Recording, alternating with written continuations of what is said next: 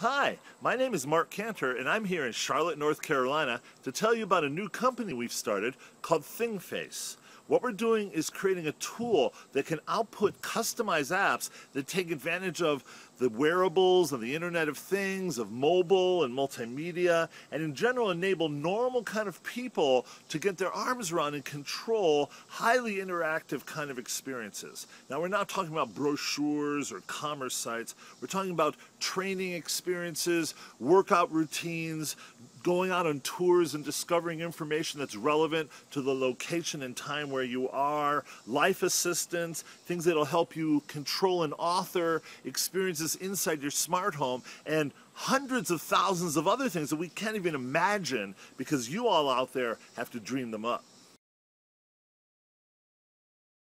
One of the first apps that ThingFace will be able to produce will be something for fitness professionals or trainers who wish to record the audio that they're saying to their clients and then take those audios and have them play back during the client's workout regime at exactly the right time. So maybe as they're building up momentum and performance, then they trigger an audio that can then keep them going. Or maybe they've hit their plateau and they're starting to slow down. Well, maybe you can trigger another kind of audio that will keep them going further. Or maybe they're starting to slow down. No, don't do it. And so you can imagine packaging up and capturing the essence of that trainer all in the app. The ThingFace story is recreating the same phenomena that we did with Macromind back in the 1980s. Back then we had no idea of what people would do with Director, our product, and so too do we think that ThingFace will create tens of thousands of different kinds of compelling experiences utilizing mobile and multimedia and objects and wearables, all put into context, all authored together.